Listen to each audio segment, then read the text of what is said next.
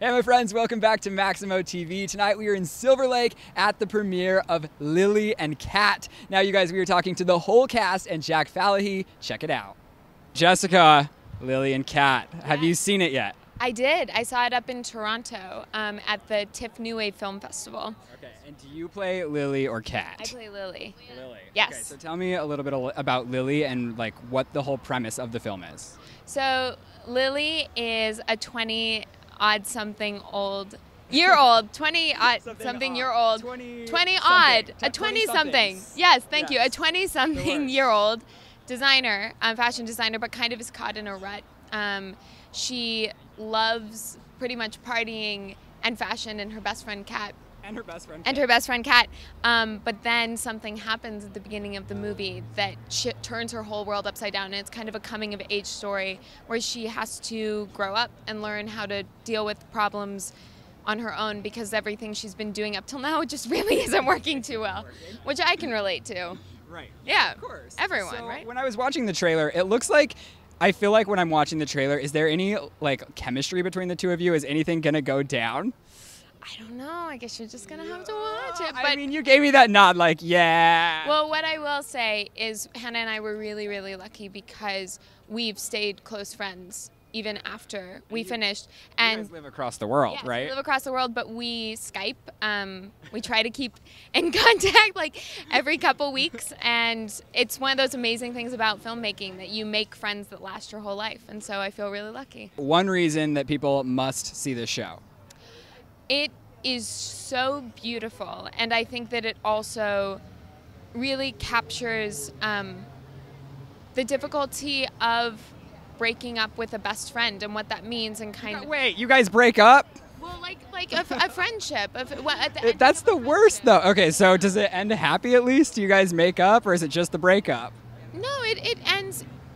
It's a new beginning, and you know, we all hope for that. I think whenever something ends, that you're going on to whether or not bigger or better things, different things, and yeah, that's what really resonated about the script to me. Is I think everyone's had those moments, not only where they realize kind of like, oh, I really have to change something about my life because this just isn't working, but also where you lose someone who's really close to you and suddenly you fit so well and you don't fit anymore, and how heartbreaking that is, and how you process that, whether it's a boyfriend or a girlfriend or a brother or a sister, a parent, that your relationship changes. Tell us a little bit about your character.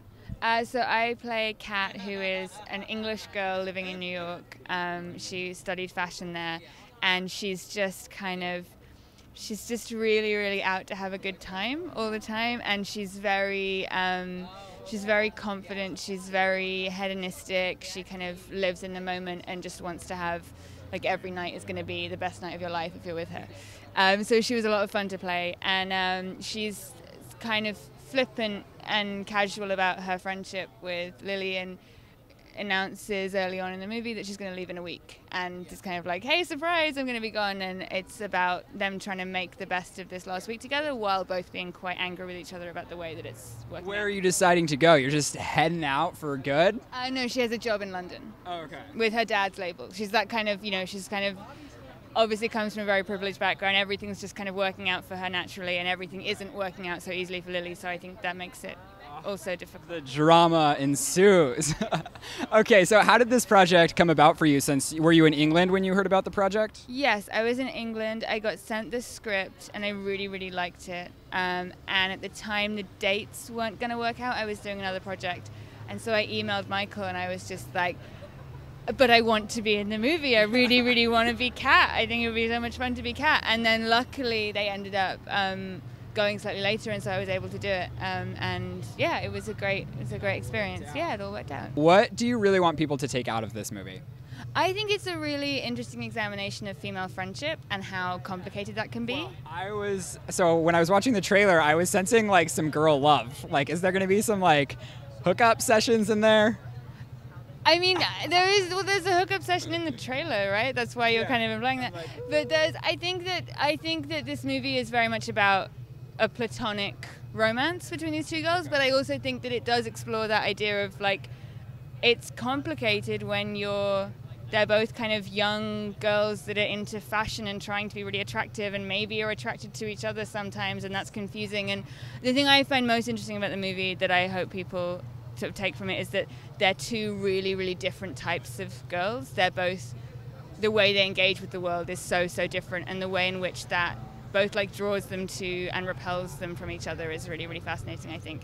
And yeah, maybe sometimes that means it's a little bit sexy, and what's wrong with that? What's wrong with that? Okay, what do you play in this movie? There's a motorcycle, it's cool, it's casual. Cool, it's fine. Okay, so Lily and Kat, tell me a little bit about your character in the film. Yeah, I play an artist named Henri, who sort of gets in between the two ladies in the film.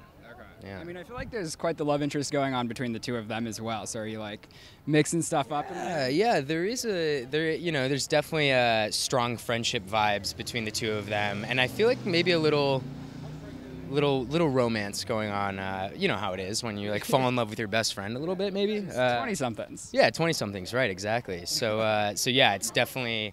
I get right in the middle of it, and it gets complicated. Oh, she's so mean. So mean? Yeah. I do not believe you. You seem like you're kind of nice. Oh, you're kind. I play Lily's boss, Agatha, who's really awful to her. But it was a lot of fun because I think Jessica's fantastic, and we had a great time shooting. Where are you guys working? Where are you what are you the boss of? She works in a boutique, and so I'm the evil manager that makes her do horrible tasks, and the kind of person you would not want to work for. But it was fun. Do you enjoy being a mean person? I feel like you don't really seem like the mean type. On camera, yes. In life, never. But well, where do you take it from? How do you just like turn the mean on? Oh, that's a really good question. I guess I have, in my day, have had a boss or two that has not been the best, and so nobody recent. But it was definitely fun to sort of like channel that bully part of myself, which I do not bring out in life. Tell me what it was like bringing this story to life, because you actually initially wrote this film, correct? Yeah. I wrote it after graduating college, funneling all of the anxiety and grief that was growing through my head at the time, having to find a job and find a place in the world after getting an education. Yeah. And so it's based on two strong female leads. How did you want to write based on girls rather than guys if you're bringing it into yourself?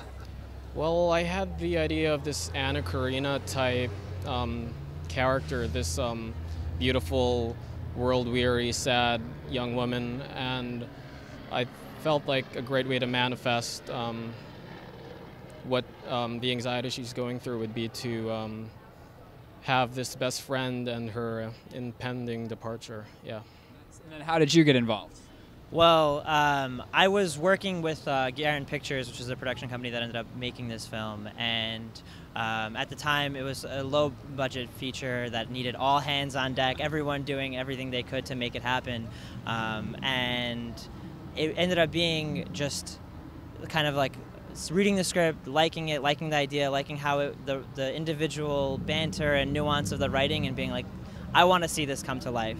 And so I teamed up with Garin, the producer, and we just pushed and fought and made it all happen. And I mean, we faced some incredible challenges. There was a hurricane. I was telling them. A hurricane? Yeah. Where were you guys filming at? We were in New York City during Hurricane Sandy.